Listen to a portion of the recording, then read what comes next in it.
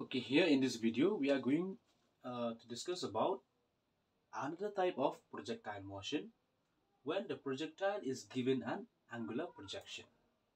Okay, so as shown in this figure, let us say that you are projecting a projectile or any body from this point O with a velocity u.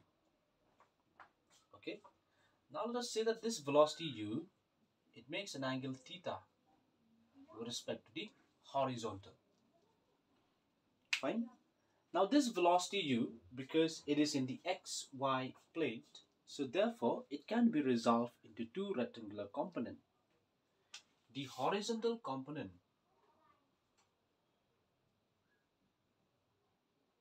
of velocity u is u cos theta, and the vertical component of the velocity u is u sin theta. Okay. Now this u cos theta, which is the horizontal component, it is always remaining the same throughout the motion of the projectile. That means if at this point the horizontal component is u cos theta, at this point when you find the horizontal component is u cos theta, at this point, though it is shown Vx here, but this is equals to u cos theta. So at any point along the path of projectile, the horizontal component is always u cos theta. Okay. Now, this vertical component of velocity u sin theta, this u sin theta, it is changing with time under the effects of gravity. Because when a body is moving like this, then that body, it is always under the effects of gravity, which means the body will try to fall down. So as it tries to fall down, it means the body is under the actions of uh, gravity of the earth. Fine. So because of that, we say this vertical component velocity, it is changing with time according to the, because of the effect, I can say because of the effect of gravity of the earth. Okay. Now, because of the combined effect of these two components of velocity, we, we conclude that the path of the projectile is along OAB. So this is the part of the projectile. And now we will show that this part of the projectile is a parabolic part. Okay, so that means we will show about what is the trajectory of the projectile. Okay, now suppose at any instance of time, let's say at a time t, small t, the projectile is at a point P. Fine. And at this point P, let's say that the horizontal distance is x and the vertical distance is y. So therefore, using the equations of motion, S is equals to ut plus half at square. Then we can say along horizontal, we can say x, or I can say horizontal distance, x is equals, instead of s you write x, instead of u you write ux, and then t plus half, instead of a you write ax, and then t square. Okay, now what is x? Now this x is equals to ux. What is ux? Ux is the horizontal component of velocity of the projectile. And as I have already mentioned, that this horizontal component of velocity, it is always equals to u cos theta. Okay, so therefore instead of ux I will write u cos theta, and then times small t plus, again, what is ax? Like before, ax is equals to 0 because there is no acceleration along the horizontal directions of the projectile.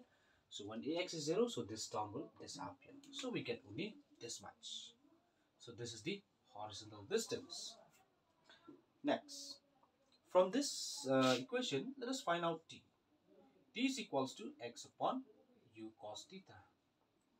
Fine.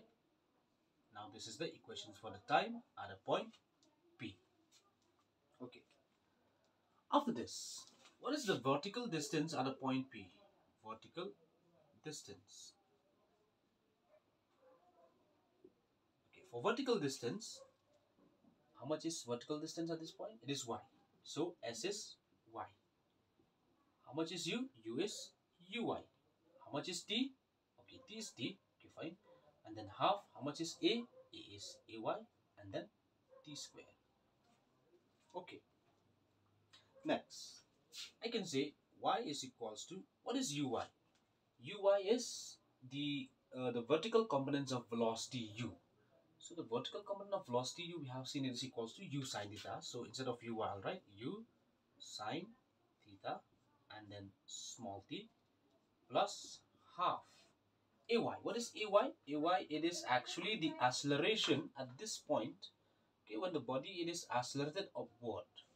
When the body is going up, it means the acceleration of gravity, it is opposite to the accelerations in which the body is being accelerated. So therefore, instead of ay, I'll write equals to minus g. Okay, please note down this point. Why ay is minus g? Because as the body is moving up, the body is going up, then it is opposite to the acceleration due to gravity. Because acceleration due to gravity, it is always acting down.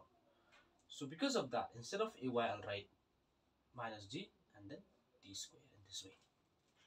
Okay. Now, substituting the value of t which you have obtained here, you'll get u sine theta.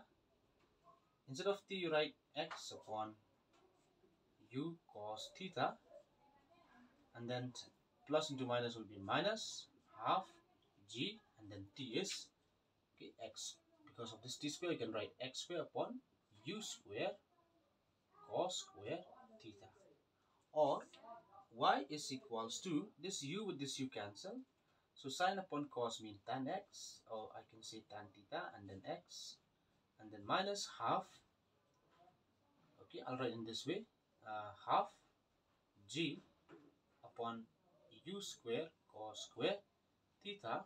I club together and then I write x square outside the bracket. Okay, is it clear? Now, I can further say that this y is equals to, I'll write this tan theta as p and then px. And for this, I'll write with q. So qx square. So again, looking at this equation, we found that this is a quadratic equation of the variable x because the degree is 2. So therefore, y in this case, it is a quadratic function of the variable x. As it is a quadratic function, then the trajectory or the path along which the projectile is moving in this case is a parabolic path. Okay. So please remember, in exams, if the questions ask you, show that the path of the projectile is a parabolic path, then you have to do, right? You obtained this equation. And that is when the projectile is given an angular projection. But when the projectile is given a horizontal projection, how you will show the path is parabolic, then that you can look into my previous video. Fine.